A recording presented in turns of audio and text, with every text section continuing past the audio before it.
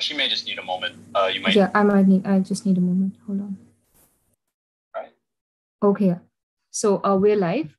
Hello and welcome to MedNews Week conference, where our goal is to bring you to the most cutting edge information.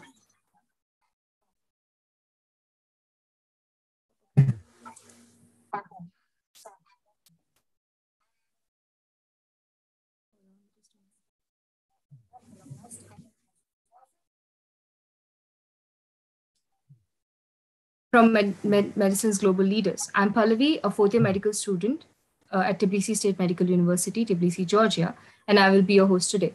Before we begin, I want to first acknowledge the great team that helps to make these events a reality. Our founders are two internationally recognized researchers, Dr. Jan Lefman and Chandler Park, who is also a president of Kentucky ASCO. Our chairs include Dr. Park, Dr. Lefman, and Pratyusha Ghanta. Our organizing committee is comprised of Alexandra Vandikiv and Dr. Eva Saleh. Our managers include William Wilkerson, Muskan Joshi, Pallavi, and Gayatri.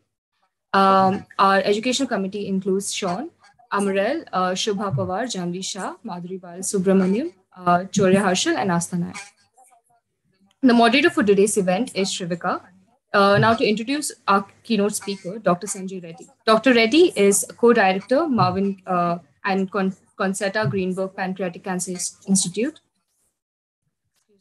Just give me a minute, all right? There's a technical problem.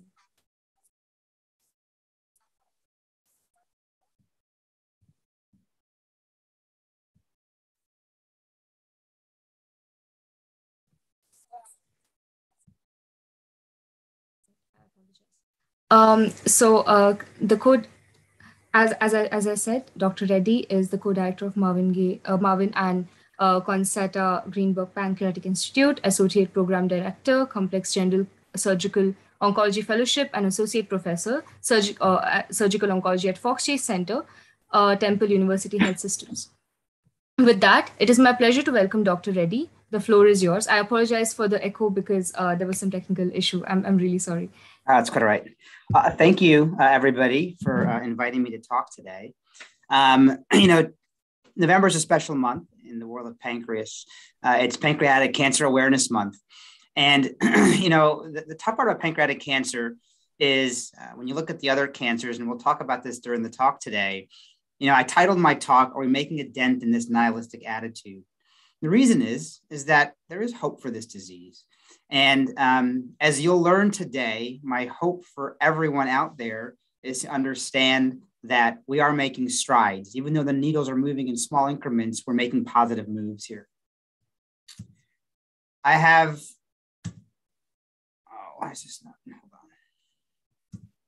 no disclosures, except I have a 5 and a 2-year-old at home, and they played in some part the slides today. So there will be some funny movie clips and little images throughout the presentation to make it somewhat exciting. So we're going to just go over some objectives today. So basic facts. In order for you to understand the disease, you have to understand the facts. I think because the audience is so wide and global, I'd like to go over some anatomy of the pancreas so people understand kind of what I see as a surgeon on a day-to-day basis. One of the key areas that we have to discuss is sort of definition of resectability. The tough part about pancreas cancer is the staging can be very confusing and challenging to understand. And this is going to really kind of highlight the best ways to look at it.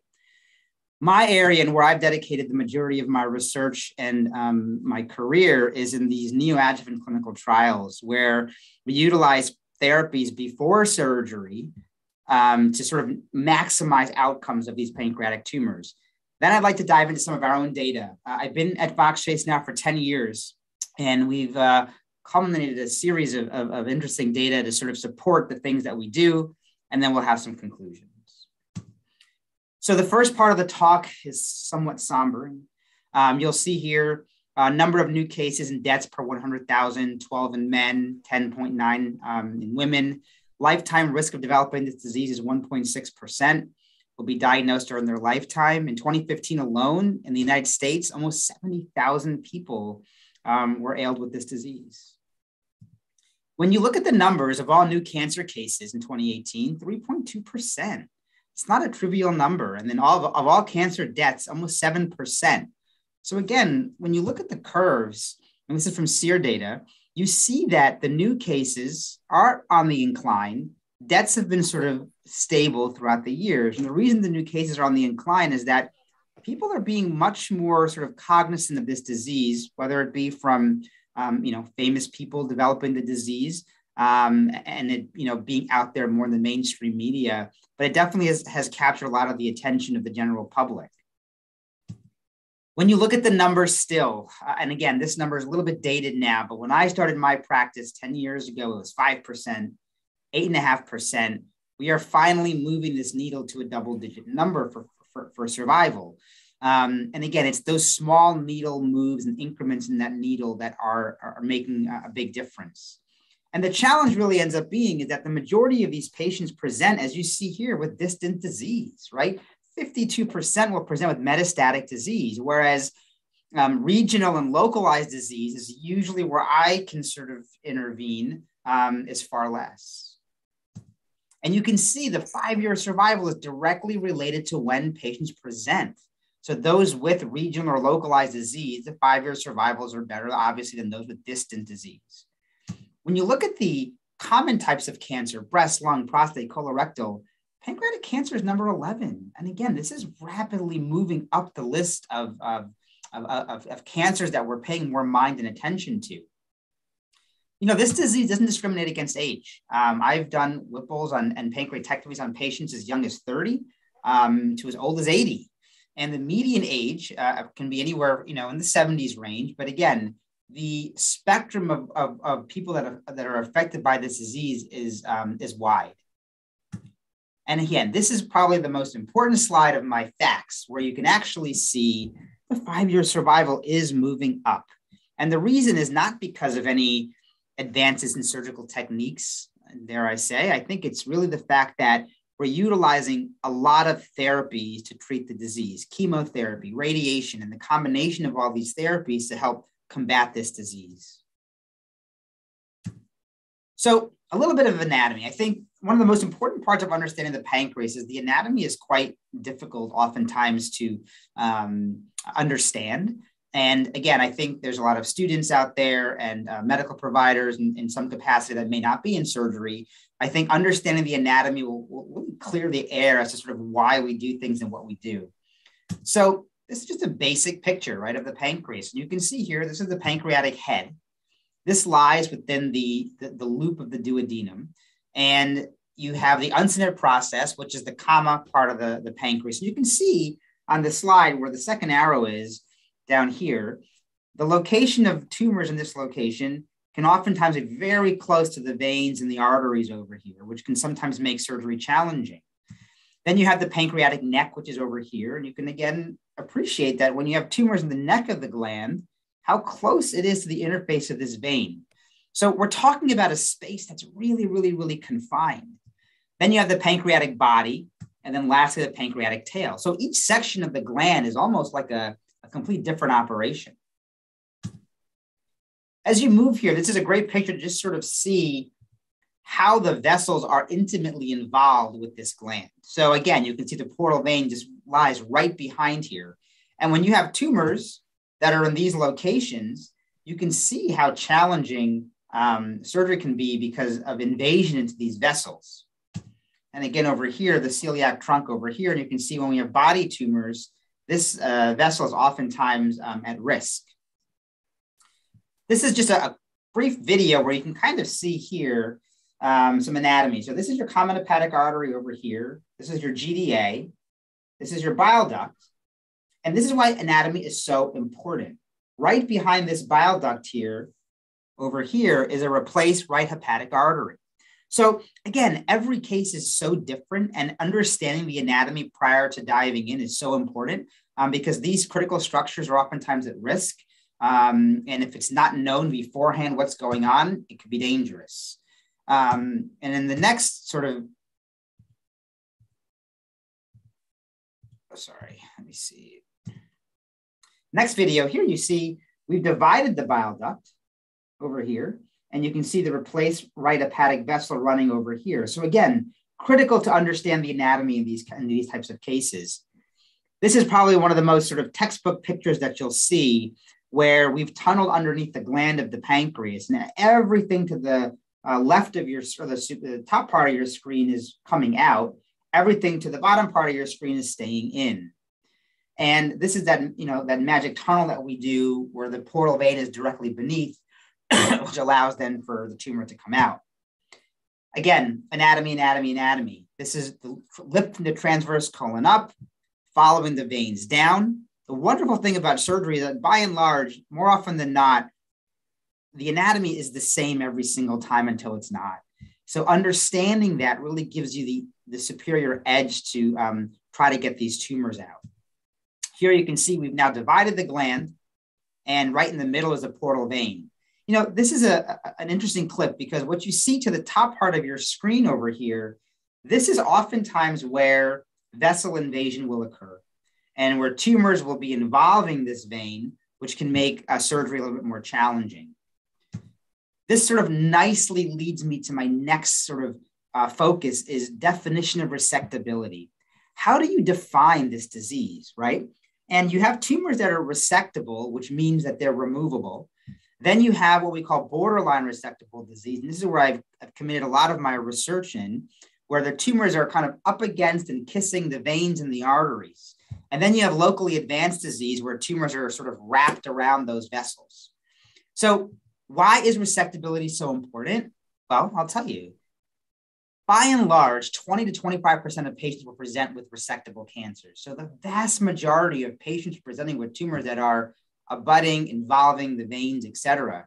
And what we know is that if you have a margin positive resection, that's called an R1 or an R2 resection, you do poorly.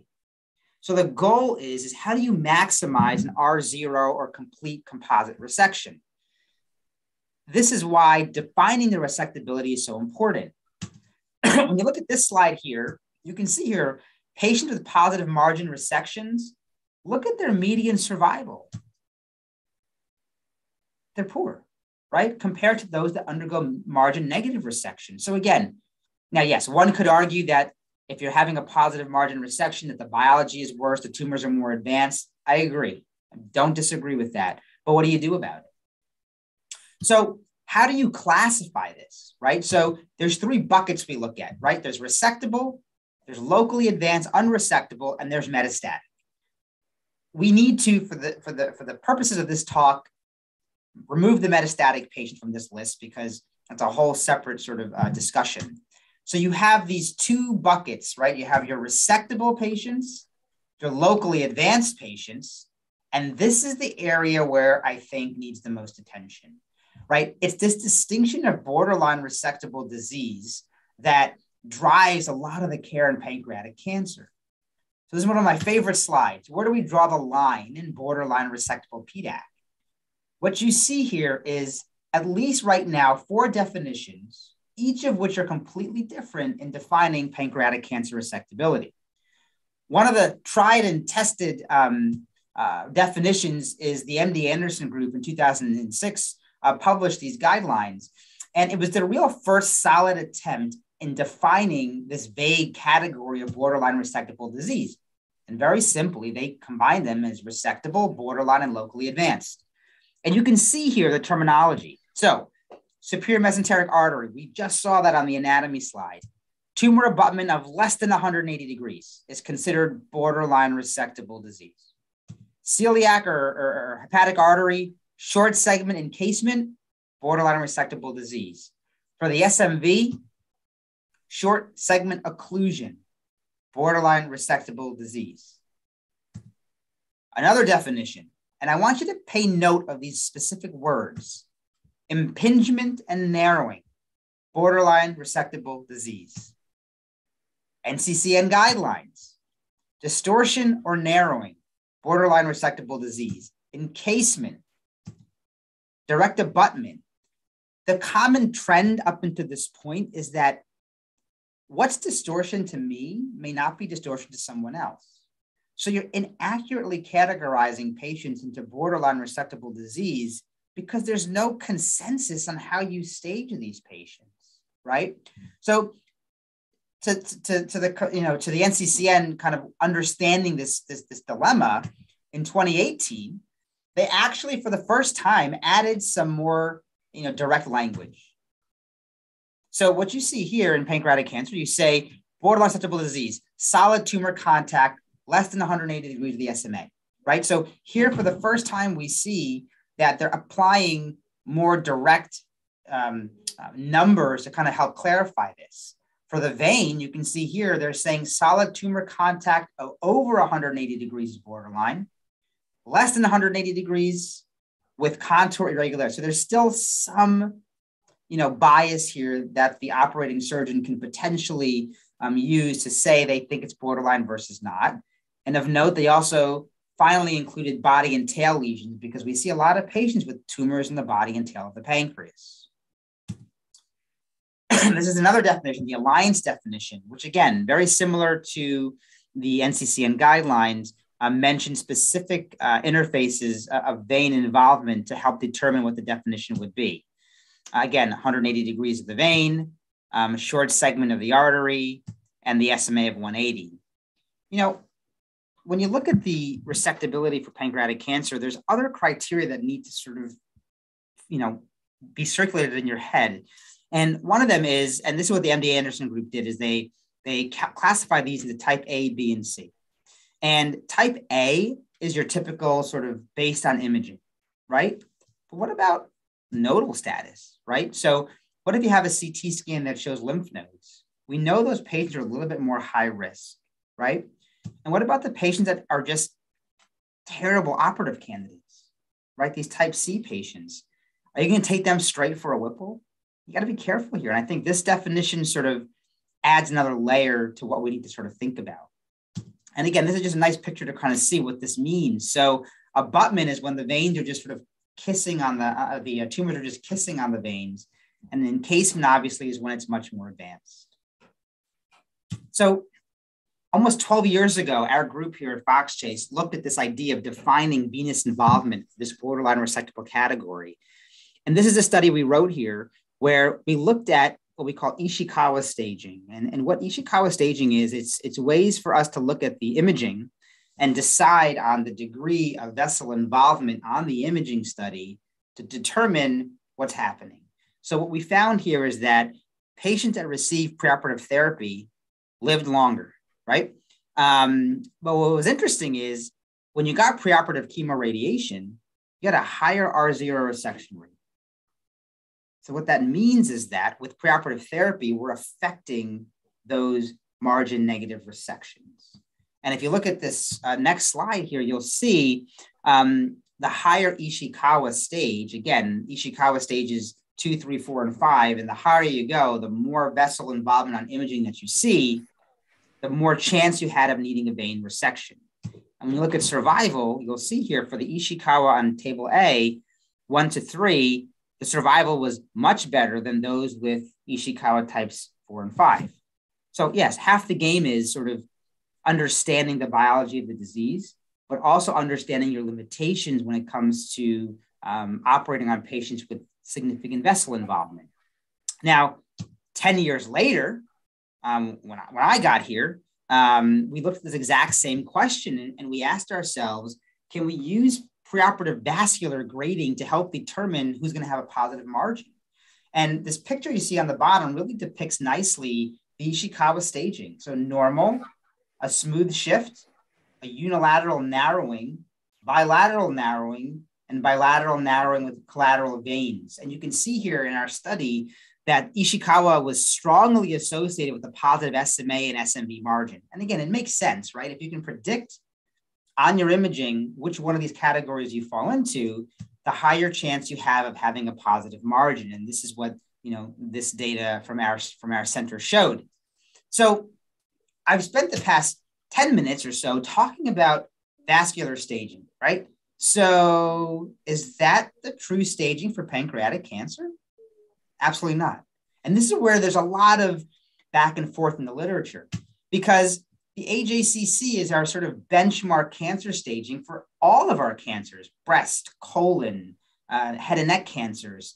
And if you look at the AJCC staging, not anywhere does it mention the details of the vascular staging. By and large, you see here T3 without involvement of the celiac or SMA.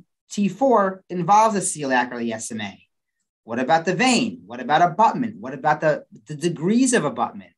So we should all be sitting here right now thinking, what the heck is going on with this? Because we have a definition of vascular resectability that's so important for the surgeons and the oncologists to decide what therapy to give a patient, but there's no consensus in how these are defined.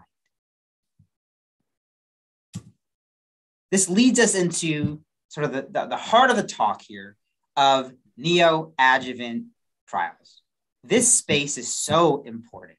This space is where, again, a lot of developing data has been emerging to support the use of neoadjuvant therapy in pancreatic cancer. Because if you look at it, and again, this is a whole separate hour-long talk, the standard approach for a long time was adjuvant chemotherapy, right?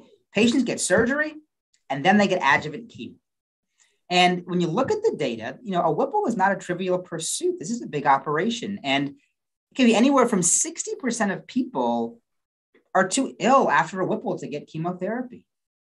So the rationale is, do we give the therapy up front so we maximize that potential? Now, I can't ask anyone on this call, but who this gentleman is. This is Blake Cady. He's an American surgical oncologist, and he was actually our society's president in the late 80s. And he eloquently said this phrase, which I really hope everyone will understand and take to heart. Tumor biology is king, selection is queen, and technical maneuvers are the princes and princesses trying to usurp the throne, sometimes with temporary apparent victories and usually to no long-term avail, right? So this highlights the fact that tumor biology is king. Yes, I could do a Whipple on anybody, but if the biology is not behaving well, is it worthwhile to put that patient through that kind of an operation? And that's a big debate in the surgical literature and the surgical world. So what is the point of neoadjuvant therapy? There's a couple things that it does. It provides this time where we can gauge the aggressiveness of the disease, right? So an opportunity for us to sort of see the biology of the disease. Yes, we're selecting patients who have stable or responding disease. We treat early micrometastatic disease. We downstage to maximize the goal for an R0 resection. Again, from the beginning of my slides, you saw that our goal is to achieve a complete resection of the tumor with no residual disease left behind. Doug Evans, a mentor to many of the contemporary surgeons, put together in the early 90s this really sort of novel approach to pancreatic cancer. And for the first time, he termed this potentially resectable disease, right? So we're starting now to understand this idea even back in the early 90s. And all these patients have pancreatic cancer, and their rationale was to give them chemoradiation for 5.5 weeks and see what happened. And one of the first major myths was disproved. All of these patients completed their therapy. People said, well, why would I want to give somebody chemotherapy and radiation before surgery? They're not going to be fit enough to have surgery afterwards. Well, they were. And when you look at the toxicities, by and large, they were pretty acceptable in the general population of patients in this cohort. And the one thing that it also added, this sort of landmark study, was it for the first time looked at a grading system for treatment effect. So what we know is that when you deliver preoperative therapy, the tumors will start dying. And what we found at our center is that when you have more tumor killed, the better the survival of the patients will be. And you can also see here the margin negative resection was far superior in these patient cohorts. So this suggests that we can do these operations safely after chemoradiation. They can tolerate their therapy, and all therapy can be given. Huge landmark here. This led to a couple of years later, this is my mentor, John Hoffman. John Hoffman was a leader in pancreatic cancer at this center at Fox Chase, and I took over his practice in 2012. I still talk to Dr. Hoffman pretty much on a weekly basis, and he's still very much involved in a lot of my research and manuscript that I'll write. But he hypothesized in that time frame also, let's give the adjuvant therapy that we were giving before and see what happens, right? And what was interesting is in Dr. Hoffman's sort of pilot Fox Chase study, what they found was that the median survival from time of diagnosis was 45 months. This was like a breakthrough here in the neoadjuvant space. And what this led to is probably one of the most important things in clinical trial research is a phase 2 cooperative group study. So because of Dr. Hoffman's pursuits in the mid-90s, this led to a prospective multi-institutional randomized trial clinical trial, phase 2 trial, looking at patients that were going to undergo preoperative chemoradiation. This all sounds great, right? You're going to see what the pitfalls were in 1 minute. So again, overall, toxicities were acceptable in this clinical trial. But when you look at the curves, something happened here. So the median overall survival was 5, 8, and 15 months. So what the heck? I mean, how did this happen? How could you 3 years before have a trial which showed 45-month survival, and now all of a sudden go to this? Well, what was interesting in this study was that while we found it safe to give therapy, patients were entered in the study with far advanced tumors because there's no definition, right?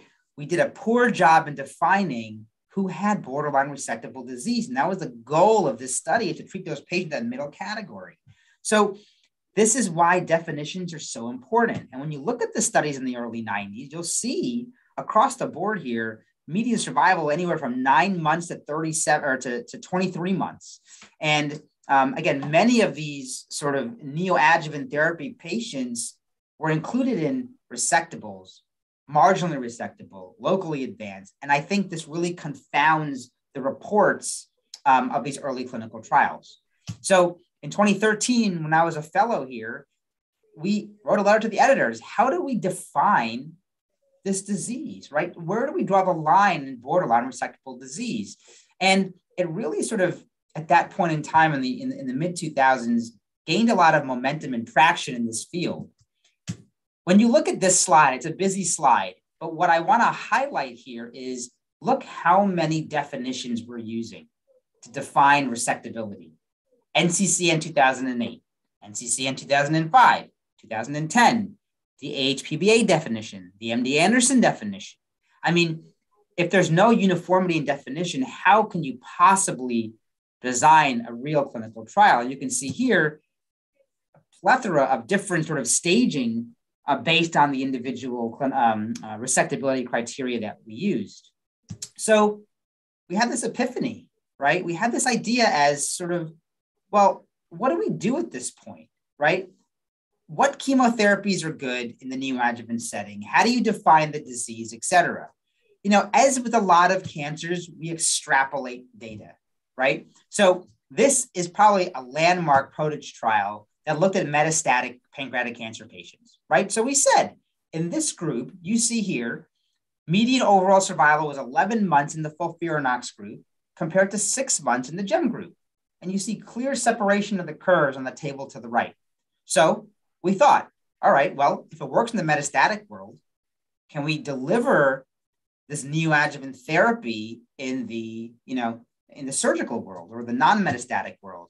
And this led to one of the pivotal sort of clinical trials in pancreatic cancer in the neoadjuvant space. And again, it was a very simple design. FOLFIRINOX, radiation, surgery, chemo, followed, right? And what they found in this early pilot study was novel stuff. Enhanced R0 resection rates, enhanced tumor kill. And what this did is this led to one of the, in my opinion, one of the pivotal trials in pancreatic cancer. And Fox Chase enrolled several patients in this clinical trial. And again, the trial design was pretty much randomizing patients to arm 1 and arm 2, where you had FOLFIRINOX, more chemo, and then surgery or radiation. Because one of the biggest sort of confusing areas in pancreatic cancer was, is there a role for radiation, right? We know this disease is systemic at the onset by and large. So does radiation really kind of help make the decisions of what to do? While this was an important study design, the schema is important, what this trial also did was this. It took 3 definitions, moved them to the side, and they made their own definition. So this trial had very, very strict criteria using specific degree of vessel involvement to determine what a patient was resectable or borderline resectable. So they really understood this idea of defining the disease before you enrolled on clinical trials. And this was about 126 patients, started in 2016 and completed in 2020. And the results were recently released just last year in the Journal of Clinical Oncology. And again, just to refresh, Arm A was chemo only, Arm B was chemoradiation. All patients received additional chemotherapy afterwards. What's really interesting here, and there's so much debate in med Twitter on this specific topic, the Arm A, 93% 18-month overall survival versus 78% in Arm B. Median follow-up was 27-31 months, and the overall survival was found to be poor in Arm B. And this caused a storm of controversy as to sort of why all of a sudden now are we saying that radiation is actually harmful to patients? Well, there's a lot of sort of, again, debate in this sort of question. And, one of the biggest sort of thing that they talked about was the radiation that was delivered in this clinical trial was using stereotactic radiation as opposed to traditional external beam radiation, and maybe that played a role. Nonetheless, the overall sort of consensus from this clinical trial was that chemotherapy resulted in favorable overall survival. Now, hypofractionated radiation did not improve survival, and this has now led to a whole sort of, separate talkings of additional clinical trials to sort of investigate this. So we wrote this paper here, myself and Dr. Hoffman in 2016, where we argued, what about for resectable pancreatic cancer, right? What about for tumors that we know are resectable? Forget about borderline and locally advanced, but is there an argument or a disadvantage to giving neoadjuvant chemotherapy in resectable patients? Big debate, right? This is just like, how do you sort of how do you justify giving somebody with a tumor that can come out chemotherapy or radiation up front? Well, in 2020, Dr. Saeed Ahmad at Cincinnati asked this exact question. And this was the SWOG 1505 study that we also participated in. And it was a very simple design. They looked at the 2 backbone regimens in pancreatic cancer, FOLFIRINOX and gemcitabine, and they just went head to head. And the results were actually quite interesting. The median overall survival was 22 and 23 months. There was no statistical significance. And when you look at the arms here, they were very well matched between both FOLFIRINOX and the gemcitabine arm. So would we say this is a failure of a clinical trial? Absolutely not. Because what it showed is 2-year overall survival, 41% with FOLFIRINOX and 48% with gemcitabine. While there was no difference between the 2 arms, we've showed staggering survival benefits with neoadjuvant chemotherapy in the resectable space. So that is what the take home is here. And what you can also say is that technically in the neoadjuvant setting, both regimens sort of work pretty well. This led to, again, a very recent sort of publication called the PREOPANC trial. And this was a phase 3 trial that looked at randomly assigning patients to neoadjuvant chemoradiotherapy or upfront surgery. So this is an interesting trial because, again, this included resectable and borderline resectable patients. And one could argue upfront surgery in borderline resectable is not necessarily the best option. But again, it's still the standard of care in many cases. And what they found here is, I'll show you here, those that underwent, what's interesting here is if you had neoadjuvant chemoradiotherapy, 61% underwent resection. So I asked people, and I know you can't respond, but that means 40% of people did not. That means 40% of people would have went to surgery, and they would have either closed, been unable to resect the tumor, and that would have been, in my opinion, a failure. So we saved this many people from undergoing a surgery that may not have been particularly helpful. And what you also see here, as opposed to upfront surgery, is if you got the preoperative therapy, your margin resection negative rate was 72%, as opposed to 43%. And the real kicker, 20% versus 6.5% survival. So PreOpanc really showed us, and this is long-term results, that the use of neoadjuvant therapy is substantially better than those in the upfront surgery group. Now, this is going to be data that's coming out soon, the PreOpanc 2 study, which looks to randomize patients to neoadjuvant FOLFIRINOX, which again was arm A in the Alliance trial, followed by surgery without adjuvant treatment versus kind of a chemoradiation arm. So this is another sort of trial trying to compare and see. You can see the schema here of what's sort of happening and going on. So we should feel pretty good about ourselves, right? We've talked about sort of neoadjuvant trials, understanding kind of what the rationale is. And now I'm going to kind of just focus the talk and kind of twist the talk a little bit on some of our own data. Because to really understand this, you have to sort of look deep into your own sort of institutional practices and understand what's going on. So this is going to be some Fox Chase Cancer Center data, which I'll go over now. So I like this slide because it shows kind of Fox Chase beating up pancreatic cancer. And, you know, we've had a long story tradition here at the center, again, really culminating from the efforts of Dr. Hoffman on the use of neoadjuvant therapy for pancreatic cancer. And again, we're going to go over some of our own data. So this is recently published data that we just published, I think, this year, where we looked at our own total neoadjuvant therapy experience. So total neoadjuvant therapy is the ability to deliver chemotherapy, radiation, and then ultimately surgery. And you can see here through the stages, you stage chemotherapy, stage radiation, stage surgery. You see the word staging multiple times in the slide because it is so important to not take somebody to surgery if they have disease that is either, you know, micro or metastatic at the time of the surgery. And this was sort of our schema here. And you can see we have surgery first, and then we have the TNT group. And then there's this interesting group that we call SMNT, single modality neoadjuvant therapy. Those are patients that either are getting chemoradiation or chemo alone. And that cohort of patients was studied in our cohort.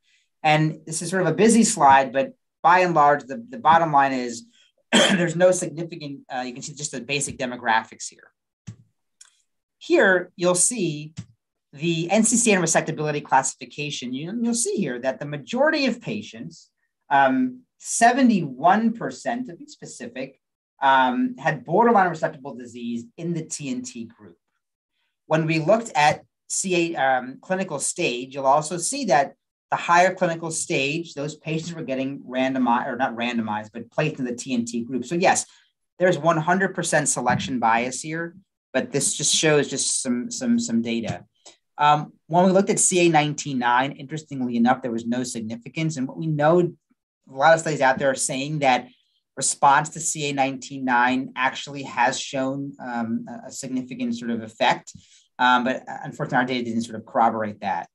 When you look at sort of specific regimens here, and what's interesting to note on this slide is that who received adjuvant chemo. So what you see here, and again, in the surgery first group, 70% received adjuvant chemo. That goes in line with the literature, right? 30% then didn't. So that's a lot. That's a lot of people that, for whatever complication may have occurred, et cetera, they were too weak, et cetera, they could not get their adjuvant therapy. So again, that does sort of carry some weight here. When you look at those that we've downstaged, in those that got chemo or the total neoadjuvant therapy, 65% of patients in our cohort got downstaged. And the real sort of highlight here is R0 resection. 70 or 86% R0 resection rate in our cohort that received total neoadjuvant therapy. And when you look at the survival curves, I mean, this says it all. right? The TNT survival curves clearly separate from that of the surgery first and the single modality therapy. When you look at, because we were just curious, if you got adjuvant therapy in the surgery first group, yes, you did better. But again, 70% got adjuvant therapy, 30% did not. And that is not a trivial number. When you look at, does it benefit patients to get adjuvant therapy after total neoadjuvant therapy? And in our cohort, it didn't. So we gave the lion's share of the chemo up front. And when you didn't get adjuvant chemotherapy, what we found in our TNT group is that there was significance in terms of survival. So one thing that we really I'd like to highlight here is we talked about that fibrosis, and our center really was a pioneer also looking at fibrosis. And you can see here in the total neoadjuvant therapy group, 80% had fibrosis versus that of 70% in the single group. This idea of a complete pathologic response, we had a 10% complete path response.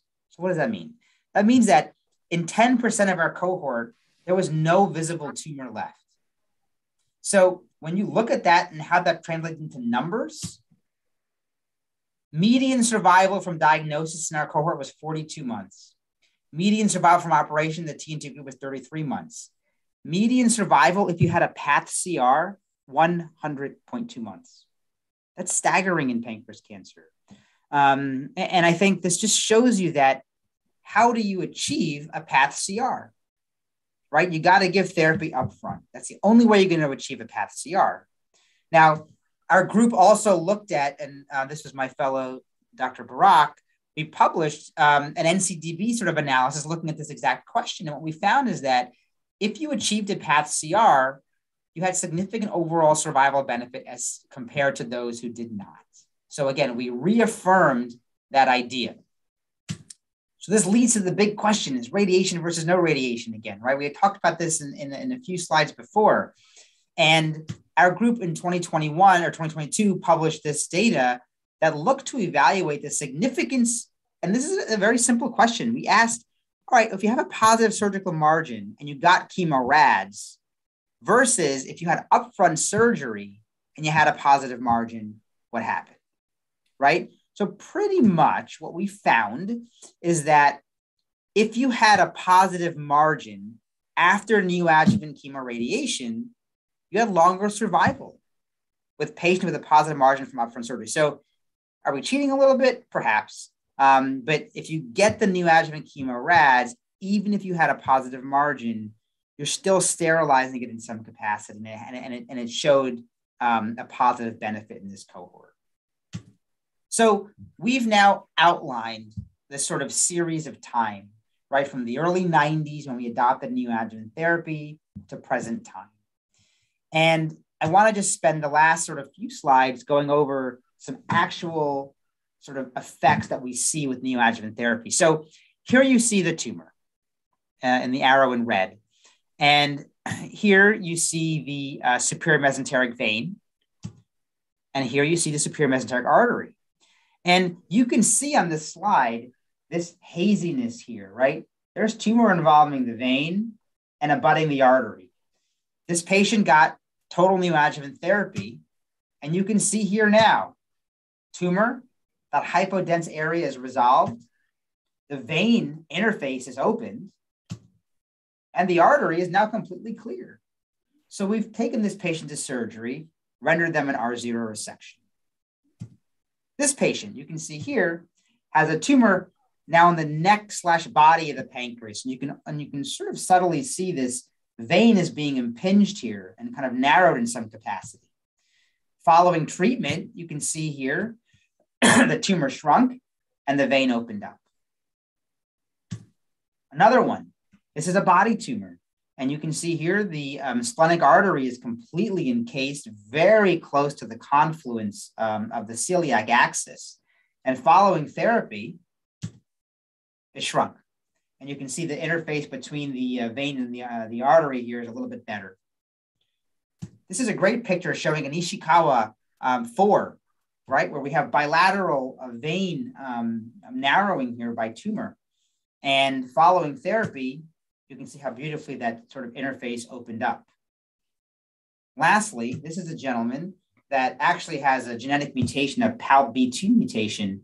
And you can see here, very, very bulky tumor. This is all his tumor over here, abutting the vein, abutting the artery, actually coming behind the artery over here. This gentleman received preoperative chemoradiation and chemotherapy, and you can see here the response he rendered. He's now, I think, a 4-year pancreatic cancer survivor. So we really kind of covered a lot of ground here in terms of the role for chemotherapy and neoadjuvant therapy. And I really asked the audience sort of, what conclusions can we draw with everything that I talked about today? And this is really an open-ended question. You will see hundreds and hundreds of studies on PubMed about chemotherapy, not doing chemotherapy. Do we do surgery first? Do we not do surgery first? And, I'm not here to sort of convince anybody that we're, at a pivotal breakthrough point, although some would argue. But I'd like to impart to the audience that it's not about the amount of clinical trials. It's about sort of well-designed clinical trials in the space.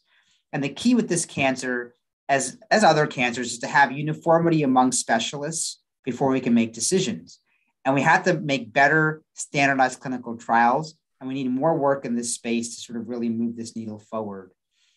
This is my team at Fox Chase that I work with. This is Igor Asetarov to the left and Eddie Kuckerman in the middle. Igor does a lot of work with PDX models and mice models. In fact, we have a pretty good PDX program here where we implant the majority of our pancreatic tumors into mice, and we grow them and we experiment with them. And Eddie Kuckerman has a lab that looks at the microenvironment. She's a thought leader in the field of fibrosis and stroma modulation. I can do a whole nother talk on the lab side of our research here.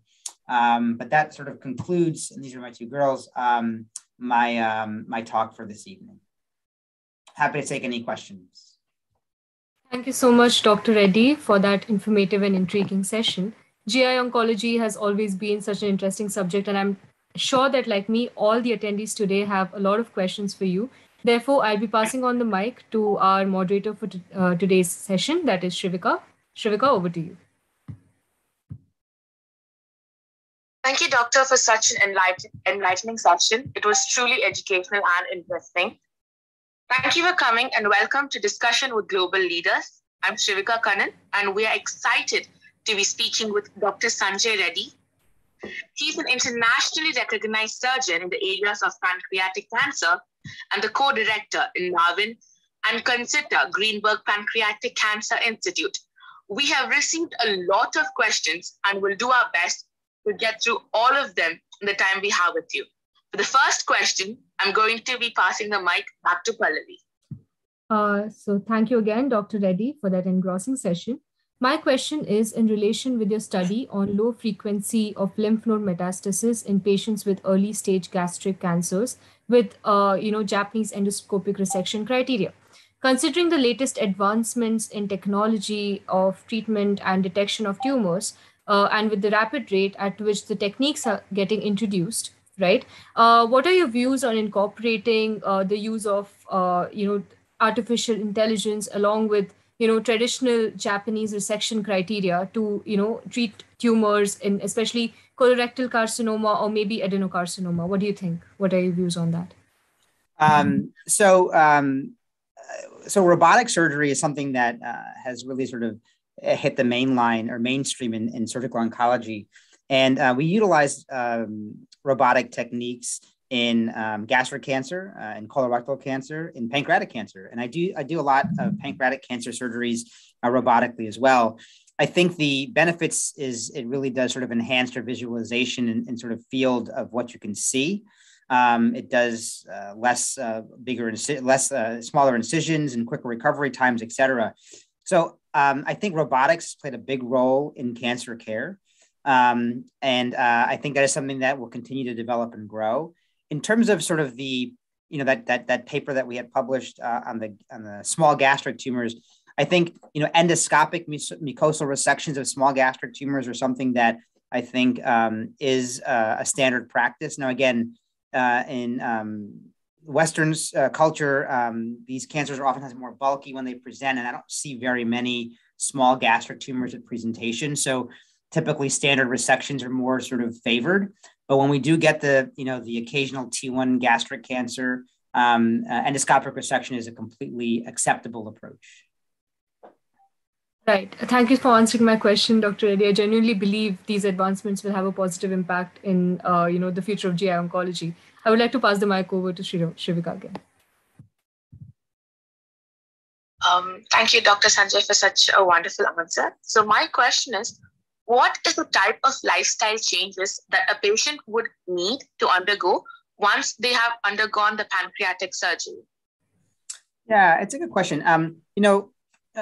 That's a tough question because pancreatic cancer surgery is difficult because you're essentially replumbing the entire body, right? You're rerouting the stomach, the bile duct, the pancreas, et cetera. Patients oftentimes will have to be on some sort of a pancreatic enzyme replacement for the remainder of their lives. They also are at a higher risk for developing ulcers. So a lot of patients are on proton pump inhibitors as well. But in reality, once a patient has fully recovered, they go back to what we would consider a pretty normal diet and a normal lifestyle. Yes, there's times where if they don't take their medications, they'll get bloated. They may have some fatty stools or steatorrhea. But by and large, patients can eat what they want to eat and go back to a pretty normal, healthy lifestyle.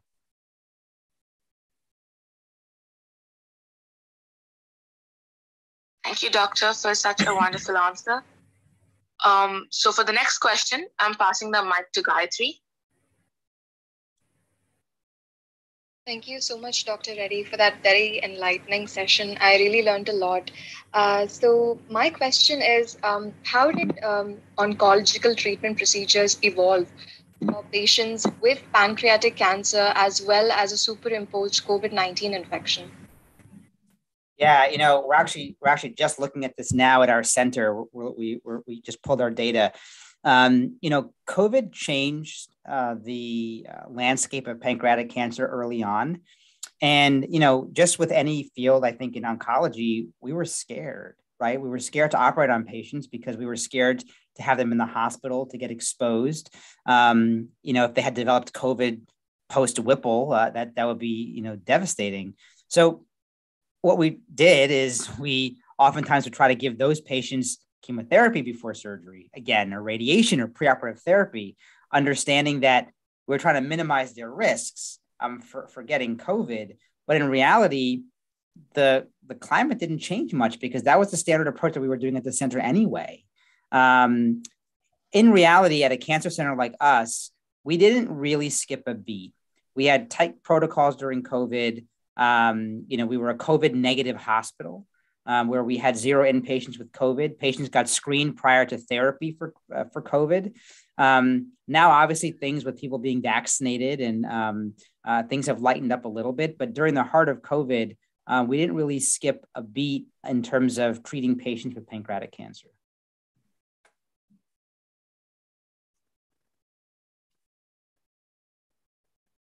Thank you, doctor, for such a wonderful answer. For the next question, I'm going to pass the mic on to Billy. Hi, so now I actually have a little bit of a two-parter question. The first is more, what changes do you see in the clinic remaining after the COVID pandemic? And then I'll just ask the second part as well. Can you give your clinical perspective on some the inequities that you see within your practice, especially in terms of access to care, and what are some of the ways to best address them? Yeah, I'll answer your second question first. I think, inequities to care in pancreatic cancer is something that is known. Patients that are in underserved areas don't have the access, right? I mean, when somebody gets total neoadjuvant therapy, they're coming in. So for example, if you're getting FOLFIRINOX as neoadjuvant therapy, you're coming in once every 2 weeks to get an infusion. You go home with a pump and that lasts for 3 months. Then you have to get radiation for 5.5 weeks every day, come to the center for 20 minutes at a time to get your treatment. Patients that lack support, that lack travel, that lack all those sort of abilities to get those therapies oftentimes don't get the care they need. And, I think that is an area that needs work. And I know here at Fox Chase, our partner hospital is Temple Hospital, and we are working with ways to sort of enhance their transportation issues, access to care. So I think that is an area that across all cancers carries weight.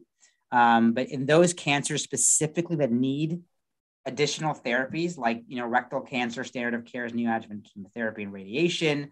A lot of bladder cancers get neoadjuvant therapy as well. Those are types of disease sites where, and unfortunately, inequities exist and need to be focused on. Now, in terms of your first question about COVID in the clinic setting, I think post-COVID now, I think, during COVID, there was a lot of restrictions. No family members were allowed to come with patients, which I think was a difficult thing for a lot of patients to absorb this diagnosis with no one around, and them being on the phone was a lot different than them being in person. But now things have opened a little bit more, and family members can come in, and people still have to wear masks, and there's still a lot of precautions that have to happen. But by and large, the majority of the clinic not post-COVID, but in this setting now of our new era of COVID has been a little bit more easier to navigate. Thank you. Those are really fascinating answers. I'd never considered how much transportation and access to transportation might affect your ability to actually continue treatment.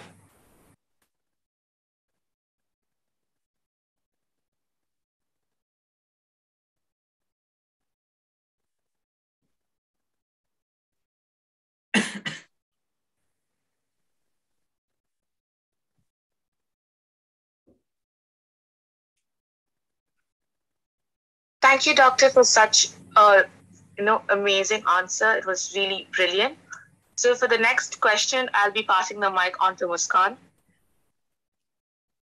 Hello, Dr. Reddy. First of all, I'd like to thank you for such an amazing talk and such an amazing lecture. So my question to you really is, since pancreatic cancers can be extremely difficult to diagnose and many times patients don't know about their diagnosis until it's very late, how do you think we can prevent such a scenario? And how do you think we can create an awareness in the general public so as to ensure timely intervention? Thank you so much. Yeah, that's a great question. That's a weighted question, because the idea of sort of identification of pancreatic cancer before it gets to the point that the majority of patients present, I think is one of the most kind of hotly sort of studied topics now, right? The idea of a biomarker. Can there be some magical biomarker that can identify who's at risk? As of right now, the best way is to just be cognizant of symptoms, right? And having a good primary care infrastructure. Weight loss, nausea, vomiting, abdominal discomfort, chalky stools, dark urine. Those are such subtle things in some capacity, but that carries with it great weight. And just being sort of the frontline primary care doc is probably the most important person in your care that will trigger more of a workup. Because when somebody comes in, oftentimes they're jaundiced or there's symptoms that have progressed for quite some time. And you're right, that by that time point, metastasis could have happened. It could be locally advanced, et cetera. So trying to catch it in that sweet spot is really the most difficult thing to sort of capture and do. But I think people are becoming more aware of the disease. Now, a lot of it is because of, what's in the mainstream media. So recently, Alex Trebek, Ruth Bader Ginsburg, Congressman John Lewis. I mean, there's been some notable people in the media that have been very open about their diagnosis of pancreatic cancer. And I believe that really has opened up a lot of eyes about this disease.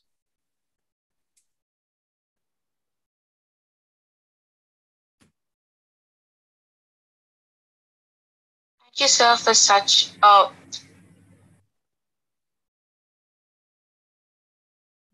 Thank you, doctor, for such an educational answer. So for the next question, I'll be passing the mic on to Madhuri. Thank you so much, Dr. Reddy, for this amazing presentation and for taking the time to answer really great questions. So my question is, we know how important it is to understand patients and their history for certain selections of procedures and treatments. So, what are the factors for which a patient can be suitable or can undergo the CRS HIV-EC therapy? I'm sorry, what type of therapy? The cytoreductive surgery with HIV-EC. Oh, HIPEC. Oh, so that's really sort of not done in pancreatic cancer. Cytoreductive surgery in HIPEC is an operation that is done for mostly appendiceal cancers or metastatic colon cancers. But for pancreas and specifically, there's no indication or role for that type of surgery because the role or the biology of pancreatic cancer is much more systemic as opposed to sort of local within the peritoneal cavity in that capacity. So for that disease alone, there is no role for cytoreduction.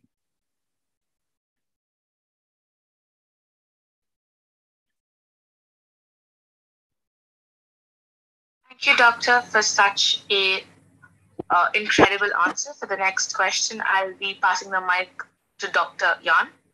How are you? So thank you so much for that wonderful presentation. We are, as some would say, on the renaissance of oncology with the advent of immunotherapeutics. I wanted to get your take of where you envision immunotherapy in the landscape, both in the present and in the future of pancreatic cancer therapy, and how you envision, if at all, the interplay of immunotherapies, chemoimmunotherapies, and surgical therapies all acting synergistically in the future for the treatment of pancreatic cancer. Thank you. Thanks, Jan. That's a great question. In fact, I just on Thursday had a meeting with my lab members asking that specific question. There's been trials in PDAC where immunotherapy has just not come out like it has in melanoma or the lung world or the renal cell world. And, the rationale and the reason ends up being is that, and this is where the microenvironment of pancreatic cancer is so pivotal. The microenvironment of this disease is just think of it like a Trojan horse, right? The shell of the disease is so tough to break down. So we actually have a clinical trial here looking at specific drugs to sort of modulate the stroma. So our hypothesis is that if we can modulate the stroma, allow for entry, perhaps there is a role for immunotherapy, immunochemotherapeutic agents, et cetera. One thing that we're talking about here is trying to figure out also viruses, right? So there's a lot of talks with viruses in terms of, can we give the tumors a cold to allow them to weaken down to then deliver therapies? So while the preliminary or early data on immunotherapy for pancreas hasn't necessarily sort of panned out, I'm not crossing that off the list. I think that there's opportunities here to use it, but we have to break down that door first to get to that point. Thank you so much. Thank you, Doctor, for such an insightful answer. For the next question, I'll be passing the mic on to Gayatri. Thank you so much, Doctor. So another question I had is how important of a factor is obesity in, for example, selecting potential candidates for undergoing procedures like the Whipple procedure? Yeah, so obesity has two sort of things that you have to worry about. So medical fitness is such an important part of your general health, in general. Add that to an operation that is technically demanding, possibly morbid operation, weight does play a role. So I think that the specific role that it plays in this situation, that there's other comorbid conditions that are usually associated with obesity, hypertension, diabetes, et cetera, pulmonary issues, obstructive sleep apnea.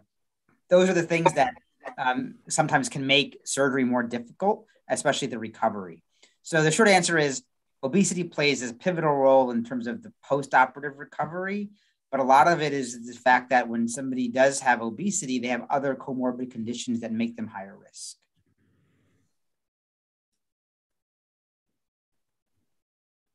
Thank you, Doctor, for that answer. So I have a question. Until now, the best treatment for pancreatic cancer is considered a combination of surgery, radiation, and chemotherapy.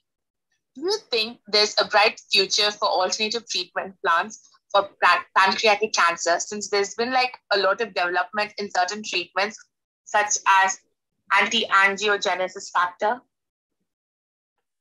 Yeah, I mean, I think and this is kind of goes to Jan's comment.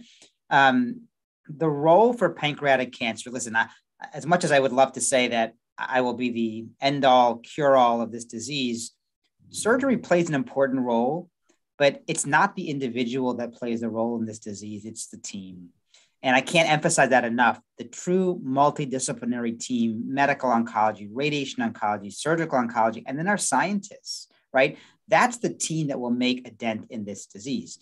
So there are so many new therapeutics out there, drugs that are going to be developed, et cetera. I mean, drug development in pancreatic cancer is one of the hottest fields right now because we're looking at ways to sort of deliver drugs to tumors to kill the tumors. We know that the surgeries doesn't change very much, but what we could do to enhance that fibrosis, that tumor kill, all those things before we get to surgery is going to enhance patient survival.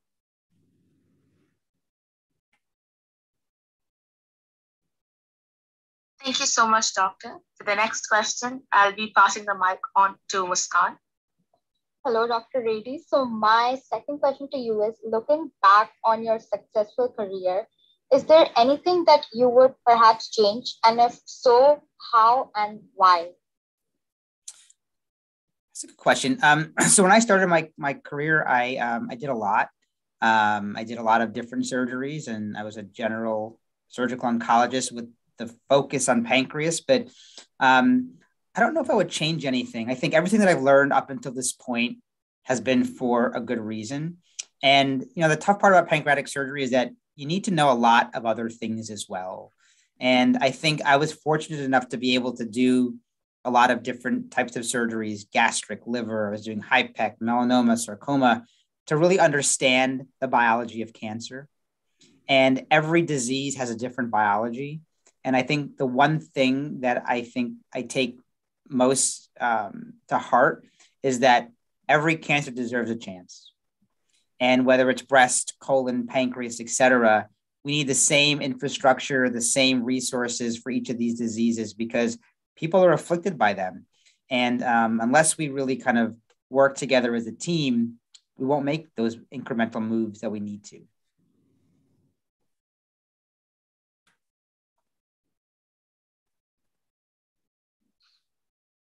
Thank you, Doctor. That was such an incredible and an inspiring answer. For the next question and the last question, I will be passing the mic on to Madhuri. Thank you so much, Doctor, for your amazing answer, and thank you for this really presentation.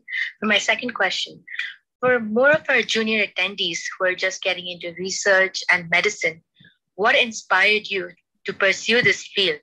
And has it been everything that you initially anticipated?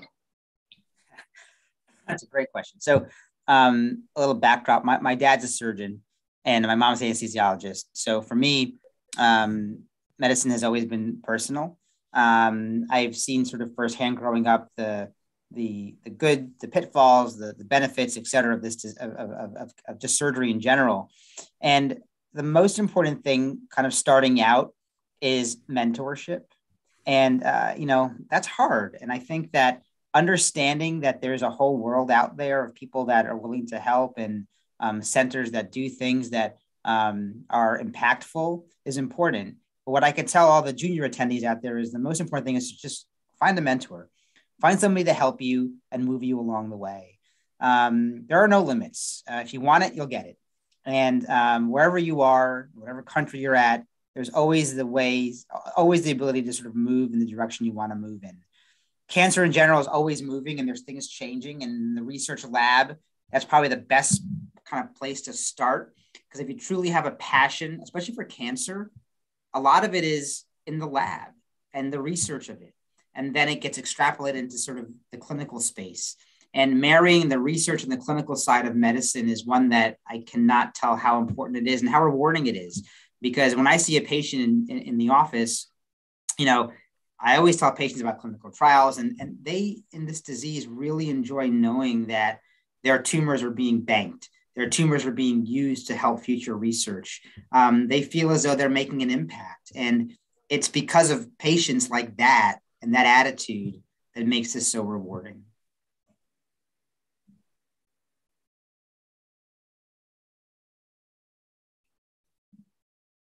Thank you, Doctor, for such an amazing answer.